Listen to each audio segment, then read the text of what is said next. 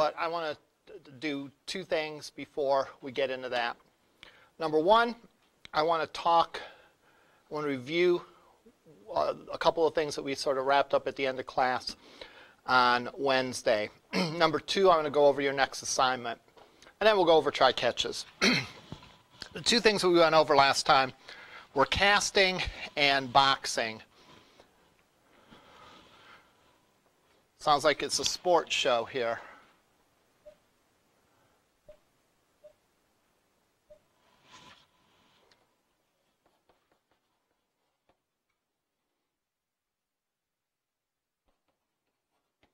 Both of these relate to data types.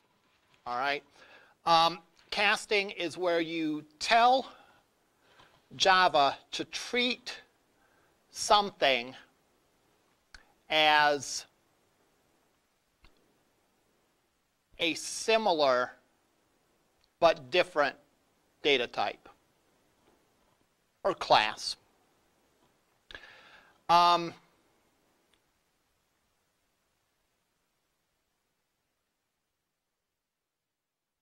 Typically, we're going to talk about casting a superclass to a subclass. I'm trying to think of a case you don't really need to ever cast a subclass as a superclass because the subclass already is a member of the superclass. There's really no need in doing that. I suppose you do that. I suppose you cast it when you do something like this. You say pizza P equals new sheet pizza. You're creating a sheet pizza object, but you're telling it to treat it like a pizza. So that's sort of like casting in that it's one object and you're telling it to treat it, it's a member of one class and you're telling it to treat it as a member of another class. And again, the downside of that is we can't call any functions that don't exist on the pizza class. So if any functions exist on the subclass, we're not able to call those. On the other hand, if I do something like this, if I did something like this,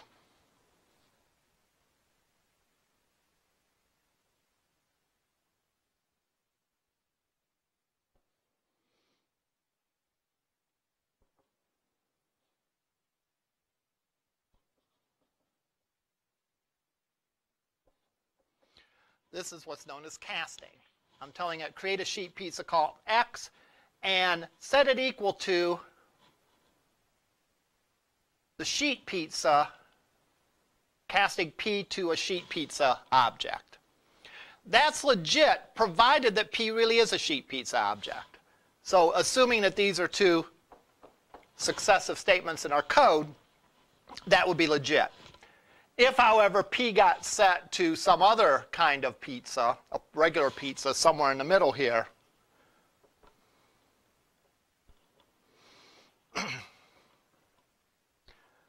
this would be invalid and would cause an error.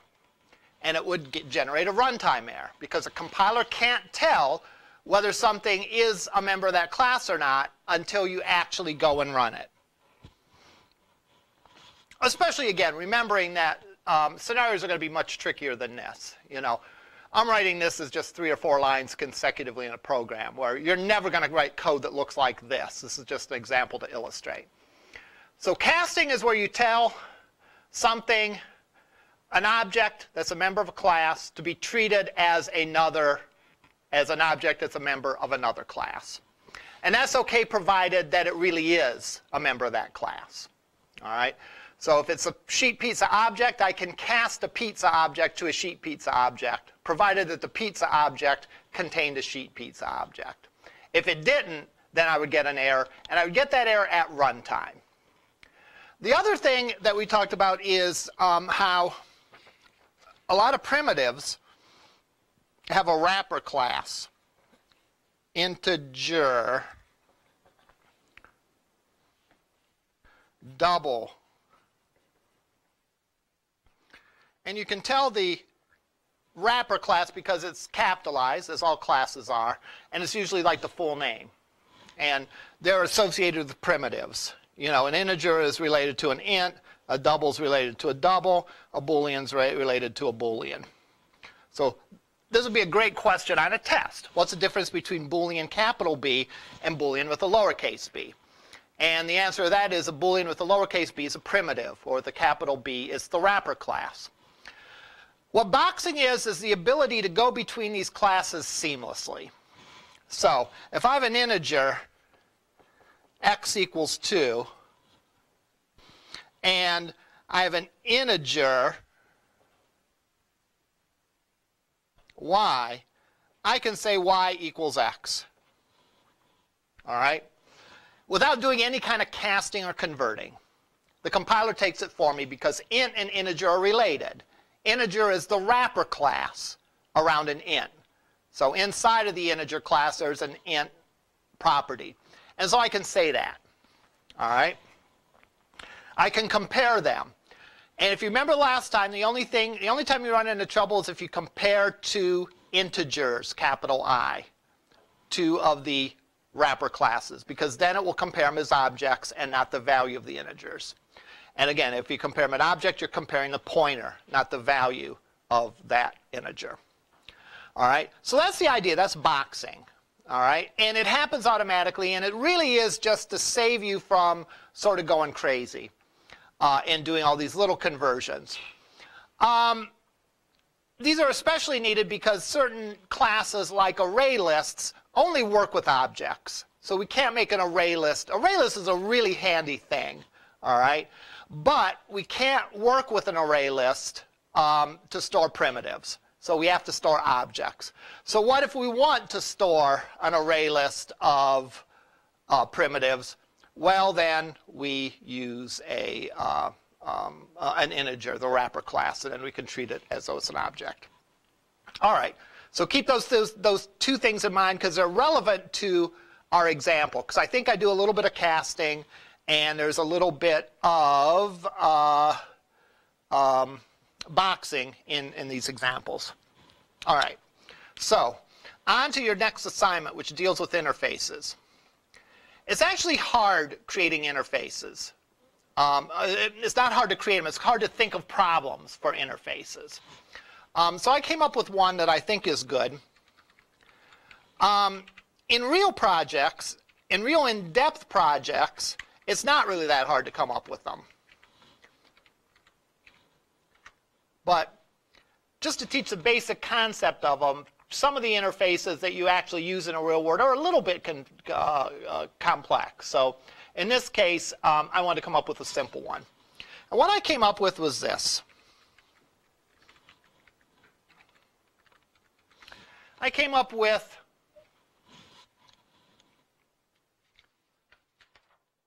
two classes, a driver and an automobile. And I know my screen is wrong already. Driver and an automobile. Now there's no inheritance between these, right? In other words, a driver is not an automobile, and an automobile isn't a driver. All right? So we can't inherit one from the other. In addition, we'd really be stretching it if we tried to think of a superclass that contained both of these, right? Because, you know, there's really nothing that we could say a driver. There's not a lot that we can say that a driver and an automobile have in common, right? In terms of code and so on. But they do have one thing in common. What do they have in common? What does a driver and an automobile have in common?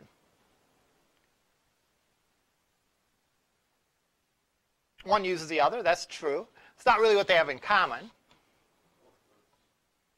They both go to the same place, hopefully. Yes? They're both part of the driving experience, that's true.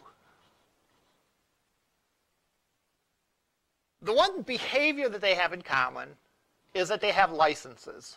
All right, that's what I was looking for. I know I should just say what I'm looking for instead of trying to make you guys guess. But sometimes it's fun. All right. They both have licenses, and we could even extend this, right? Could you imagine if we were a who are the people, the license bureau or whatever, the registrar or whoever handles this?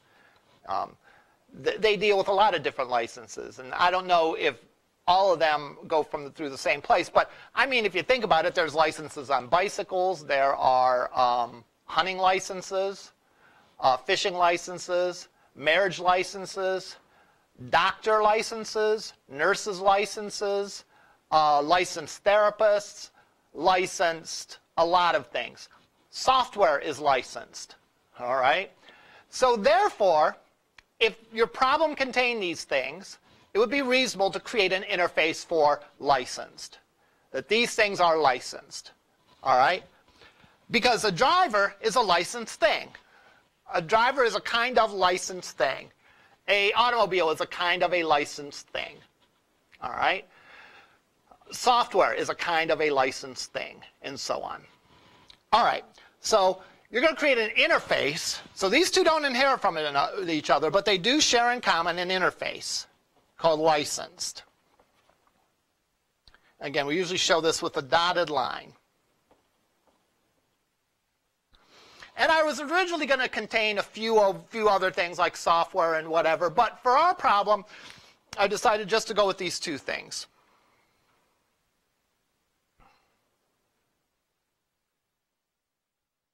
Now, for this assignment, you obviously could do a lot of stuff for this assignment. You could obviously put a lot of attributes in here, but for our purpose, there's a few that I'm especially interested in, and you can add some if you want to. The licensed interface should have the following methods. So the following methods should be in the licensed interface. Is expired, and that accepts a date argument. Get full license number. And finally, get special conditions.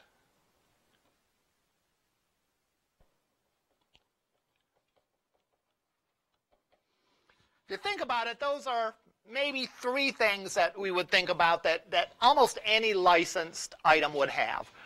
For example, if you're talking about licensing software, what are the special conditions? Well, maybe it's licensed to run on one CPU or two CPU, one CPU and a backup, or you have a license for 10 computers within your organization, or is licensed within the United States, or whatever. All right? So these are three things that I've defined need to be in the licensed interface. If it's expired or not, the full license number, and any special conditions. So that's going to be in your licensed interface. Both of these two classes are going to implement the licensed interface. Automobile and driver. Automobile should have these attributes. At least these attributes. If you want to add other things in there, like the make and model of the car, the color of the car, likewise with driver, the name of the driver, and so on. Should have these attributes. String attributes will be a state and a license number. Local date will be the date that the license was issued, the date that you got the license plate. And a Boolean for is it an extended license? Because again, I don't know if this is true in every state, but I tried to make this at least a little bit realistic as far as Ohio goes. All right? You actually can renew your license for 2 years, I think, at a time, if you want, I think. All right? I kind of remember seeing that as an option. If not, we're going to pretend that you can. All right? Okay, thanks. I didn't think I was losing my mind, at least not about that. A driver should have these. Also a state and a license number. Should have a date for the date expired. Notice that's different than the date issued. All right? The date issued is on the car. The date expired is going to be an attribute of the person, the driver. Then you're going to have two Booleans, whether it's a chauffeur's license and is visual correction required. So I think if you pass the special test, you can be put down as having a chauffeur's license. We're going to pretend that's just a feature of a regular license. I don't know if it really is or not. But definitely on a license, there are special conditions that say that I, for example, have to be wearing my glasses. All right? Maybe other people don't have that restriction if you don't wear glasses. Now, let's keep in mind why I'm doing this and why I did these things in different ways. I gave the automobile and the driver different restrictions because, first of all, there's different restrictions there's different special conditions, rather, for these kinds of licenses in the real world, all right? But secondly, I want to illustrate that we could create an interface without knowing the details. It's the job of each class to implement it correctly. So, for example, we have to implement the isExpired method. Well, for an automobile, we'll look to see, first of all, when it was renewed last, I'm sorry, not when it was renewed, when it was issued. And then we'll look to see, is it an extended license or not? If it's extended, we'll figure out 2 years after when it was issued. If it's not extended, then we'll figure 1 year after it's issued. Then we'll compare the date that it expires with the date that the argument was given, and we'll say if it's expired or not. All right? Now, the driver has a totally different implementation. You don't have the option of having a 2-year driver's license or whatever. It's renewed every however often, but we don't even really need that because the attribute is the date expired. So in there, the attribute that we have for the driver's class is date expired. So we simply compare the date with the date expired. So for the car, we have to do some calculations and some comparisons. For the driver, we simply look to see if it's expired or not. All right, here's how we implement these. Automobile, is it expired? If the argument is 1 year after date issued, or if it's 2 years if extended is true. For a driver, we simply see if the argument is after the date that it was expired. The full license number is going to be the state-license number, right?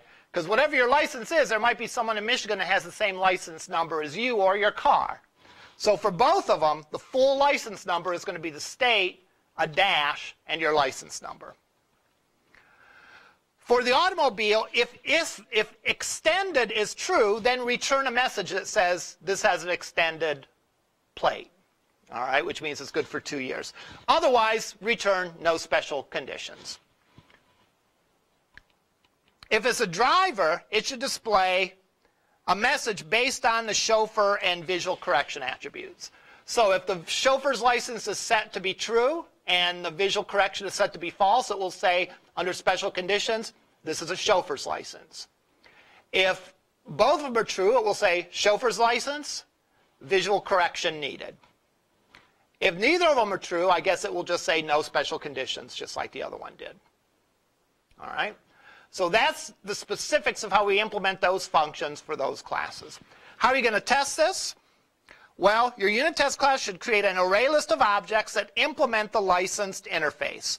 Loop through them, display the full license number if the license is expired, and using the current date to determine if it's expired or not, and display any special conditions.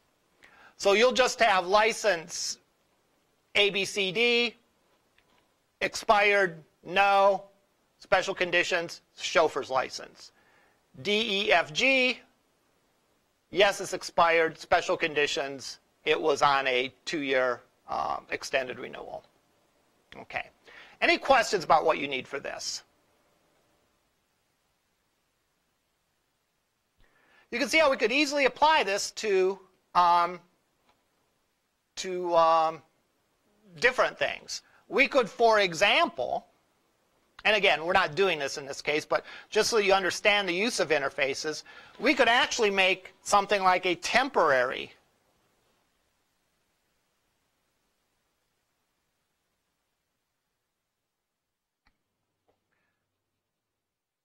driver's class and maybe make a licensed driver's class and a temporary driver's class for people that have temporary permits. And we could implement the interface up here. Make this an abstract class, let's say, and then the special conditions would be different for a licensed driver versus a person with a temp. For a person with a temp, no matter what the other restrictions are, we would say must be with a fully licensed driver or something like that. All right, whatever the restrictions on a temporary license are. I wish I'd have thought of this last night when I was making this assignment. I would have added that in. But if you want to, go ahead and add it in. But it's not a requirement. Okay, questions about this? All right, on to try-catches. How many of you have used try-catches before in one class or another? So you have all caught exceptions. How many of you have thrown exceptions in the code? Okay. Some of you have, some of you haven't. Okay. That's the two ends of the deal, throwing exceptions and catching exceptions. When you use the exceptions, when you catch exceptions, you're talking about a problem that comes up. An exception is an exceptional circumstance. In a nutshell, it's a problem that comes up. And the rule about this is someone has to take care of this problem. And the choices are you or the Java virtual machine. All right? If you let the Java virtual machine take care of it, it's going to take care of it how? How does the Java virtual machine handle exceptions? It's going to blow it up, right? It's going to stop the program. You're going to get an error, and it's going to say something ugly. All right? You can choose to handle exceptions however you want. Exception handling is especially good if you can actually do something about it. For example, if you have a GUI where you could display a message that says, hey, you entered a wrong value, can you please re-enter it? All right? Even in batch processing, though, where you loop through maybe data from a database and do something over and over again, you might be able to do something like, for example, log information saying that there was a problem. So that way, if there was 1,000 pieces of information that needed processed, one wouldn't blow it up. It would simply log the information and go on to the next one. So exception is handling any sort of exceptional case, or again, we usually think of them as being error cases. Let me download a real simple example used to demonstrate an exception. We're not going to handle the exception yet. I just want to see a couple examples of exceptions.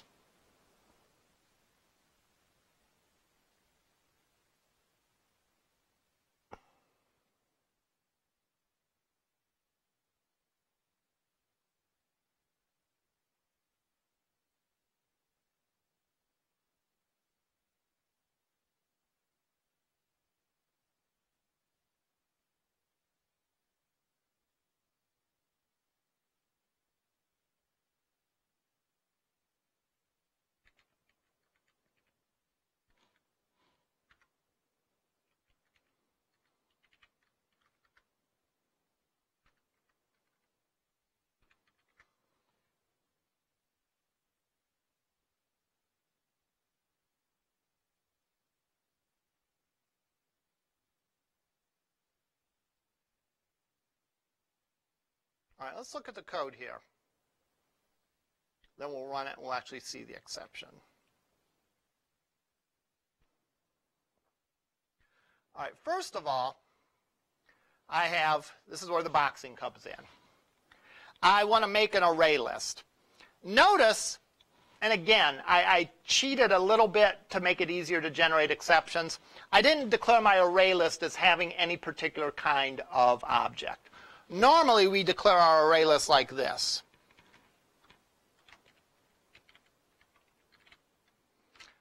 Something like that, where we can only put in things of that type of object.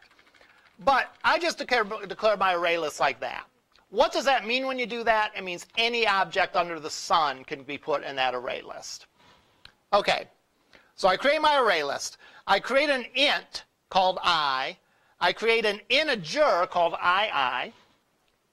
I set I equal to 3. I say II equal I.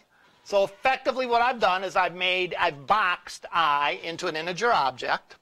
I create a string called S. I add the II to that. I loop through then, and I square the value in the array list, and I say that II squared equals II. Oh, I should, why am I so cheap with variables?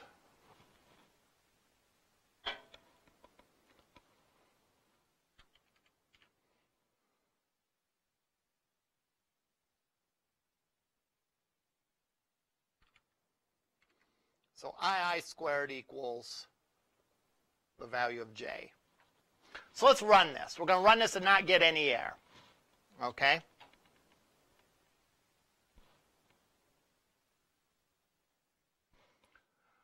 So let me go here and compile it.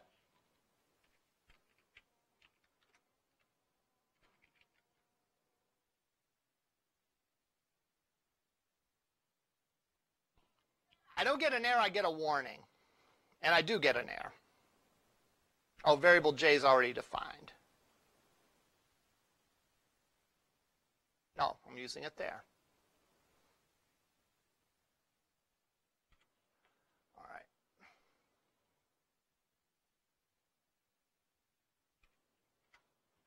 I don't get any errors, but I get a warning. This is in literary world, this would be foreshadowing. Java compiler knows there's something funny going on. And let's see what it's warning us about. It's warning us about this line right here. So if you look at, I don't know if it says specifically where it is. Oh, you can compile with xlint for details.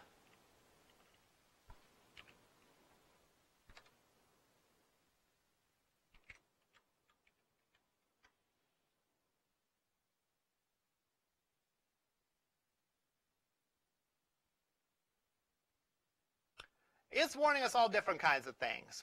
It's warning us that, number one, we're not declaring our array list to contain anything special. So it knows that that is likely for problems. And because of that, is concerned that we can put in anything we want to into that array list. So it's essentially warning you what I've already told you. By declaring this array list as simply a plain old array list, we're not controlling what goes in there.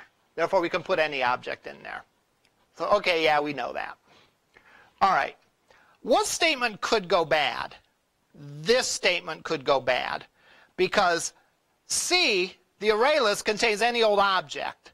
And I'm casting that object as an integer. All right? Now, if the object really is an integer, it's not a problem. It'll go and do its thing. So I create my integer object. I give it a value of 3. I add that integer object to my array list. I then pull that element out of the array list, cast it as an integer. It's already an integer. That's great.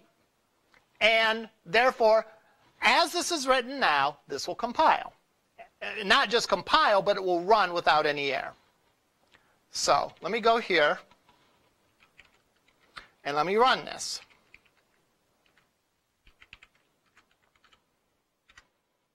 And it tells me 3 squared equals 9. So it ran without a problem. Why? Because I knew that there was an integer put in there, and then I cast it as an integer. Well, the problem is, though, is if we're not careful, we could try putting other stuff in there that isn't an integer object. So what I have commented out, I'm going to uncomment one at a time. The first one says C add S. So I'm going to add a string that simply says hi. What is hi squared? Hi, hi? No. All right. It's an error, right? Because I can't take and square the word hi. Specifically, where will the error happen? The error will happen in line 19.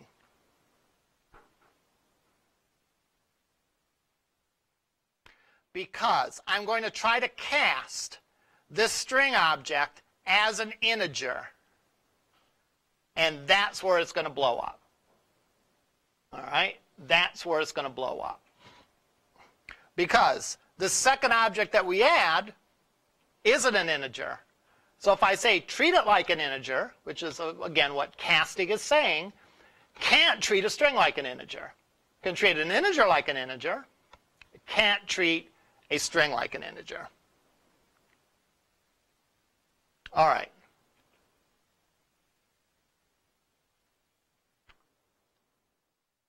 It actually compiles cleanly, even though it's obvious to us that this is going to blow up. Why? Well, the compiler can't see ahead far enough to realize that at the time this loop runs, there's a string and there's an integer object and a string object in that array list. So it's not able to sort of piece that together. All it knows is, hey, they're going to try to cast this as an integer, and okay, I'll try to do that. And I'll either be able to do that or not be able to do it. Well, in this case,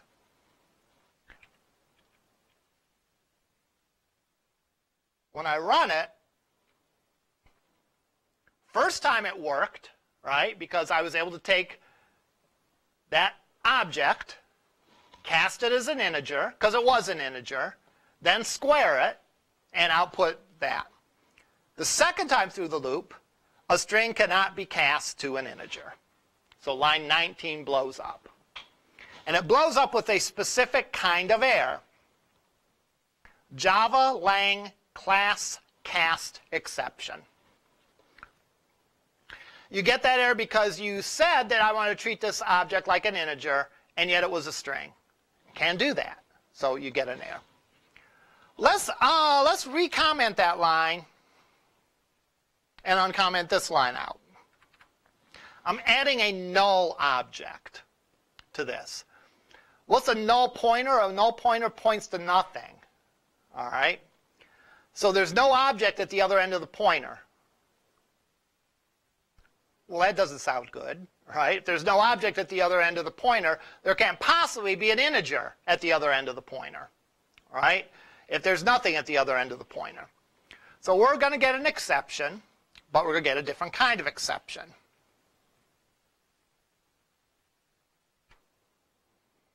Again, the Java compiler doesn't have the foresight to see that, hey, there's trouble coming. But when we go to run this, we get an error, the same, almost the same point, all right, because we have but it's a different kind of error. It's a null pointer exception.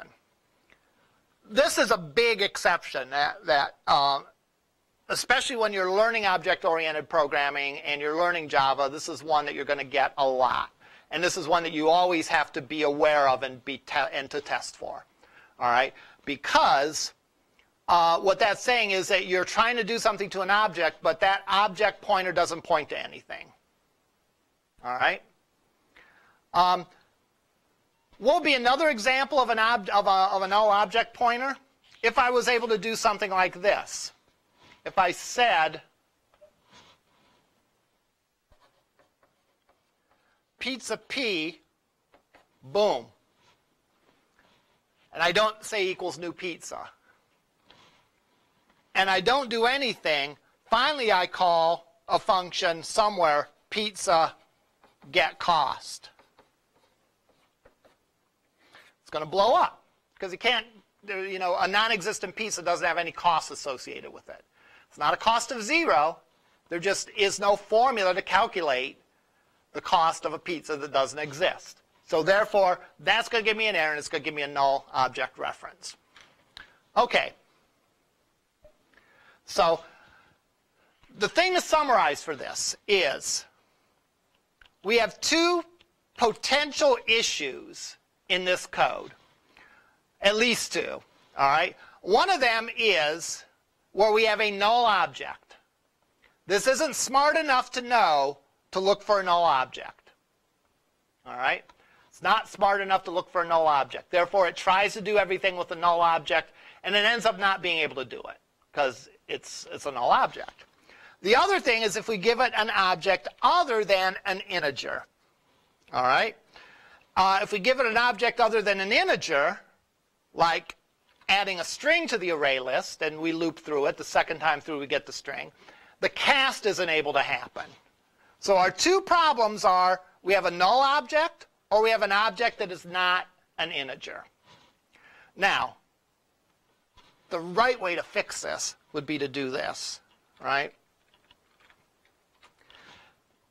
but this is the way that I chose to demonstrate exceptions, so I intentionally left that out.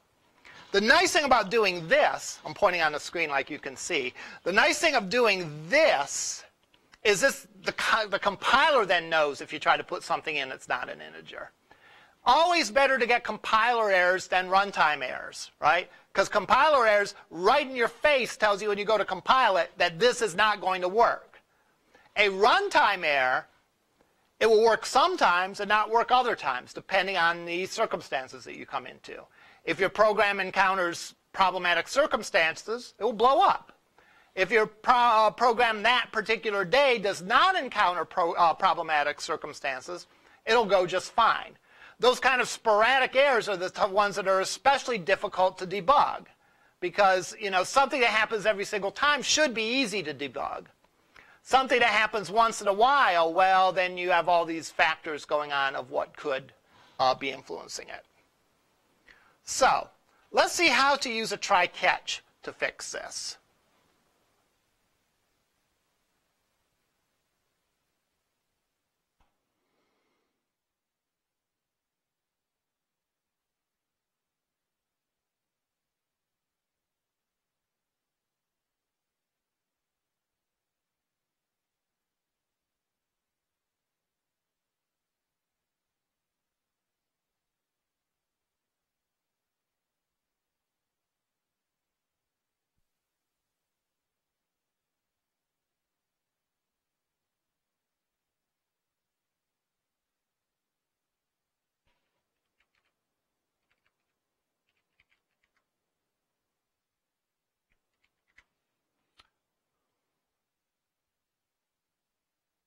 So we should have the same class.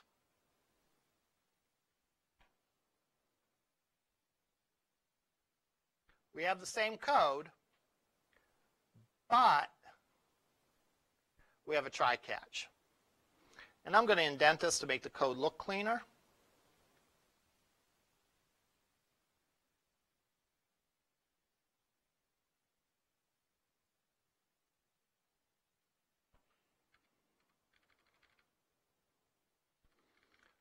The nice thing about editors like this is if you put your mouse next to one of the braces, it shows you the brace that belongs to it, and so on. I also like to line these up, and you can line it up either like this or like this. Doesn't really matter, whichever you think is easier. So how does the try-catch work? All right. The try-catch, someone explain to me how the try-catch works. I work too hard. I have to explain everything all the time. One of you guys do it for me. Yes?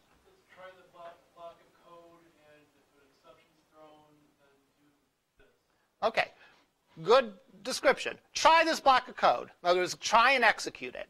If an exception happens, so if there's a problem, some exceptional circumstances, some problematic conditions, it will go and do the things, will follow down the line and do the things listed in the catches. Now, I'm going to start out by doing just this. I'm going to catch an exception. And that gives us an exception object. Remember, in Java, everything's an object. So even your errors are objects. So if this doesn't work for whatever reason, I get an object, and I can do something with it. And then the Java virtual machine doesn't have to deal with it. So the Java virtual machine doesn't blow up and cause the program not to work. So I'm going to go and I'm going to add, I'm going to create another integer here.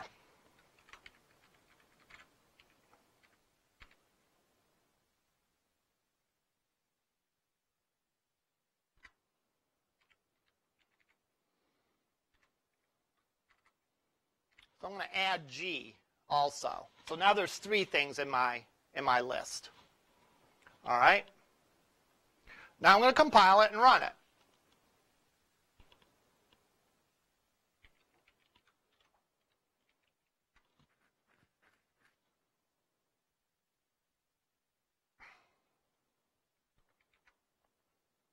Oh.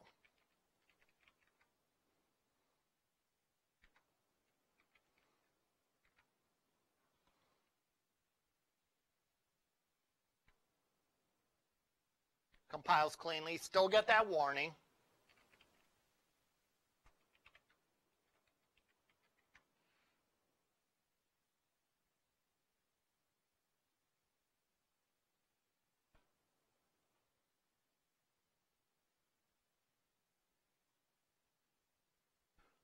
it's a little awkward the way this is. I'm going to make it a little smaller. I hope you can still read it.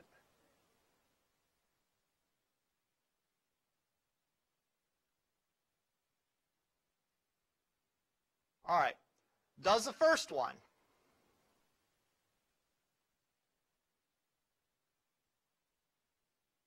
Hits, displays that the squared equals 9. And of try catch displays the exception. But since we handled the exception and not the Java virtual machine, we can continue on. We handled the exception by displaying a message. We could write to a log file. We could display something on the operator's console or whatever. But it continues to the last thing and gives us a squared value of 484. So let's look at the code here.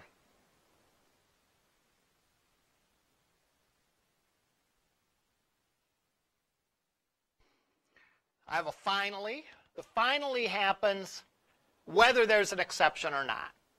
So that's why at the end of every trip through the loop it says end of catch. All right? So I put that in there because you might have some kind of code to wrap up. Whether there's a problem or not, do this. I'm going to get rid of that because it really just clutters it. Now, in this case, any exception I get gets caught by this. So any exception that gets generated through this code, regardless of the kind of exception, I'm going to go in and add the null object back in. So now we're going to have 4 things in our array list. The first and third are going to be legit data. The second and fourth are going to be error data.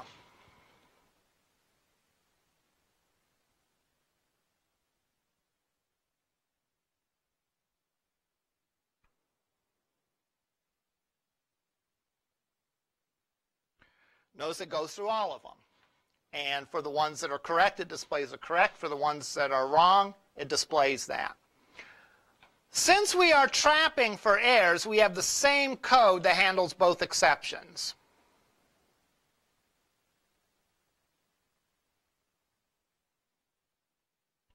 All right. All we're looking for is any error that gets thrown by this. So we had 2 different kinds of errors that were thrown. One was a null object exception. One was a cast exception. One, we tried to cast a string as an integer. The other, we tried to do something with a null object. However, the same line of code got executed. Why? Because we're only looking for the one kind of exception. All right? And this is one thing that's nice about exception trapping, is that we can fine-tune our exception handling to the specific error that we get. All right? In this case, we do the same thing regardless of what kind of error is thrown. So this code gets a cast exception. It gets a null object exception. It throws that exception. This guy catches it and does its thing. All right? In this case, it's going to print out simply the words exception has occurred, and it's going to print out eGetMessage. What is eGetMessage?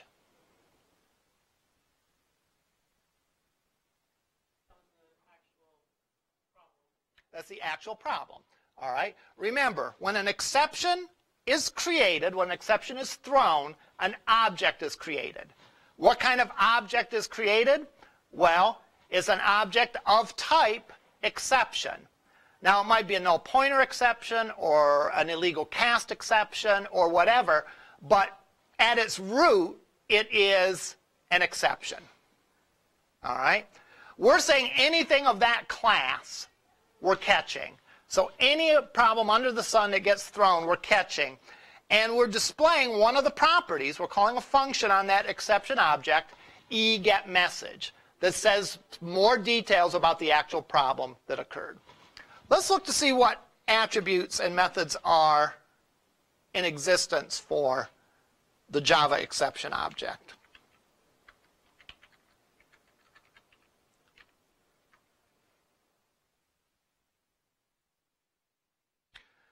Get used to reading these Java docs. They're a little hard to read. They're not the way to learn Java, but they're a good reference if you want to know, well, what if I don't want to display the message? What other options I have? This will show you all the different things that, all the different things that exist on it. And it also shows you what it's a subclass of. It's a subclass of something called throwable.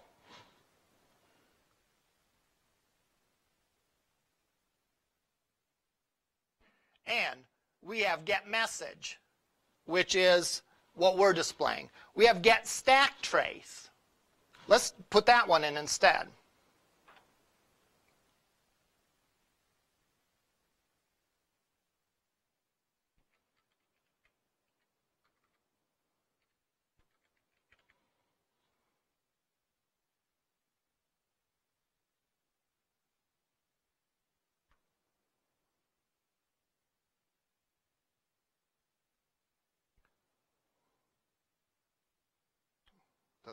It doesn't give me exactly what I thought it would, but it gives us some other information.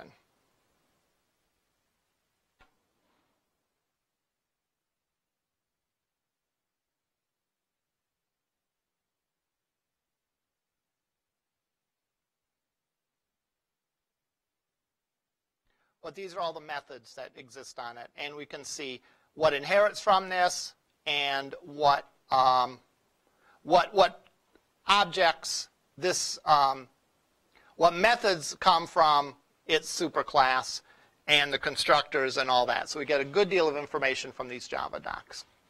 Anyhow, I'm going to put this back to getMessage. We can use the exception to getMessage to get some information about the error that was occurred. But we can also do better than that. We can fine-tune our exception handling. Now, in this example, it's going to be less meaningful, but imagine, depending on the kind of exception, you might want to do different things about it.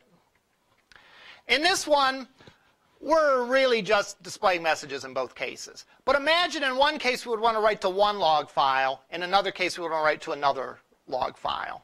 Or maybe we display a message in the GUI if one exception occurs, and we write to a log file if another exception occurs.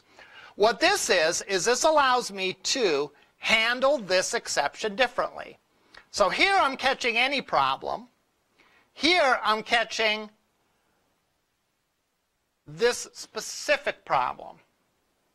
So when I try to cast the string as an integer and I get the class cast exception, this is the code that's going to execute. When I try to process the null object, it's not this kind of error, so this code won't execute, but it is some kind of exception. Exceptions are in a whole inheritance structure just like anything else. So this is kind of like a sieve. All right, is looking to catch the errors, and if it isn't of one type of error, it will try the next type of error. And it will try the next type of error and next type of error. So the last thing in all your catches should be a catch for just plain old exception. All right, because that is, even if we don't know the type of exception, you know, we can't anticipate the type of exception. We know if that code gets hit that there's some kind of problem, and we can at least do something about it. You typically know the kinds of problems that you're likely to get in code, especially when you gain more experience. Things like a null object reference is a big one that you want to test for. Things like the database not being able to connect to would be another great example of an exception that you could anticipate having. So you'd want to put catches for those errors that you think are most likely, but you still want to have a catch-all at the end that if it's none of the errors that I expected, well, I still want to see about it. I still want to see information about the error that did occur. So in this case, with this added in, I'm going to get For the one error, I'm going to get this one. I'm going to get the message saying, handle this one differently. And for the null object reference, I'm going to get exception occurred.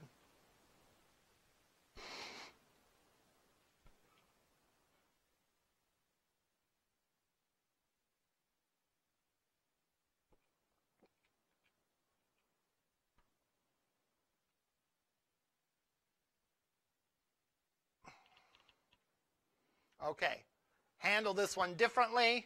So it does the first one and the third one still. This one, because it's that kind of exception, I can customize how I'm handling it. This one is not that kind of exception, but it's still some kind of exception. Therefore, the second catch catches it.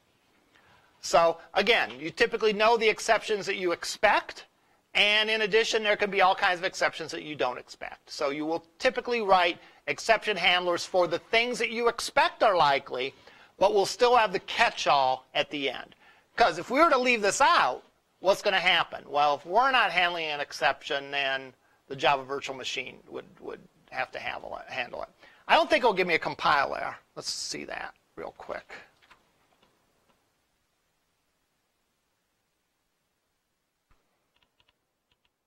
Yeah, lets me do that. So I can choose only to handle the one kind of exception, but if another kind of exception occurs, then it's going to blow up, because since I didn't handle it, the Java virtual machine has to handle it. All right, we'll continue this next time, and we will start looking like how we can use this within the sort of programs that we wrote. So for example, the pizza example. Maybe we can take that now and do the validation that we long said that we were going to do, so that if it's not SM or L for the size, we throw an exception. All right, see you up in lab.